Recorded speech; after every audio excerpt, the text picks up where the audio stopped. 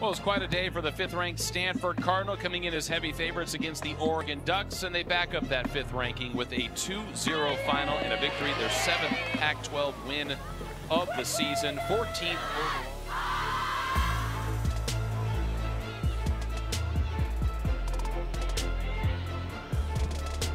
Stanford with numbers, opportunity, and they find the lower corner of the net. Jasmine Ike with her 7th goal of the season, and that was because Oregon couldn't clear it.